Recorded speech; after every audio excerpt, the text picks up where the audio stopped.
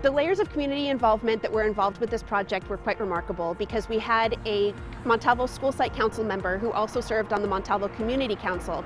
And as a Community Council member, she had access to the development of this building and found out that they were looking for ways to really promote and highlight the good things that are happening in our community. My husband and I decided to reach out to Montalvo Arts Academy to display kids' art in our windows because the Montalvo community has been so supportive of us from the very inception of this project, and we wanted to honor the community for helping us, and also because we couldn't think of anything better to put in our windows. We're trying to get our building rented, and there's nothing worse than having empty windows, and we thought there was nothing better than having kids' art. The artwork that you see here displayed in the window is a sampling of what kids are doing at Montalvo Arts Academy every day. We're making art, and so we put up a sampling of all the kids' artwork from 3rd, 4th, and 5th grade.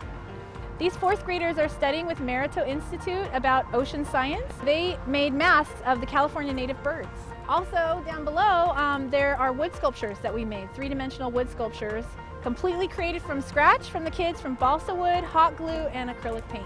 As Ventura Unified is a district of choice, parents are no longer looking for their neighborhood school, they're looking for the school that best fits the needs of their children. And in doing so, we need to market in more compelling ways because they are looking for a school that tells a story and is something that they can connect with on a deeper level than test scores and academics. So the first day after these windows were installed, the kids were freaking out. I really was thinking of those kids from the community in Montalvo here that walk past these windows every morning on their way to school. And when I first walked into the courtyard that first morning, I got a bear hug from like 20 kids. They almost knocked me over. They were so excited to see their artwork from Montalvo up in the windows. And we just feel it's a beautiful addition to the city. We want to support our schools. We want to support our teachers. Now that the MSAP grant is over, schools that have magnets are looking to sustain them in creative ways.